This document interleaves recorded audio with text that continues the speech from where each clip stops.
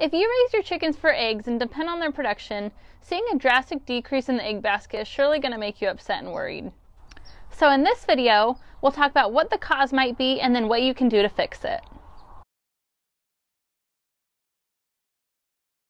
I'm Audrey from Audrey's Little Farm, and around here it's homesteading made simple. Okay, so the first thing to note is that regularly producing hens do not just quit laying eggs for no reason. There are many reasons why hens can quit laying eggs. But being that we are in fall and heading into winter, I'm going to focus on the most common reason for a decrease in egg production this time of year, and that is that your chickens need more light. As the days get shorter and we head into winter, hens will slow down laying or quit altogether. And while most people think it's because of the cold weather, it's actually because of the lack of light.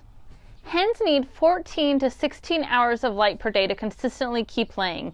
So if the days are getting shorter and your hens have slowed down or quit altogether, you can almost guarantee that this is the reason why. And the great thing is that you can fix this by adding a light into your chicken coop. But before I go into the details, I have to be upfront and say that this is a bit of a hot topic when it comes to the world of chicken keepers. Some believe that it's bad for hens to continuously lay eggs all year, but personally, I've been adding supplemental lighting for my hens for years and I've never had any issues or problems from it.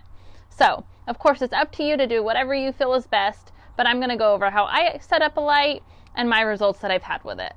So the first thing that you need to do if you want to add supplemental lighting for your hens is get a light and a timer.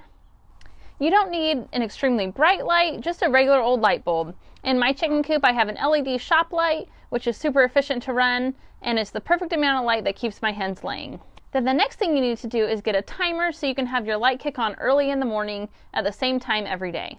It's super important that you start the day early for your hens and not make their day go longer. So when I set up my timer, I have my timer kick on at 2 a.m., which gives my hens an additional 4 hours of light per day. By 5 p.m. it's dark and they're all roosting and they're ready to go to sleep.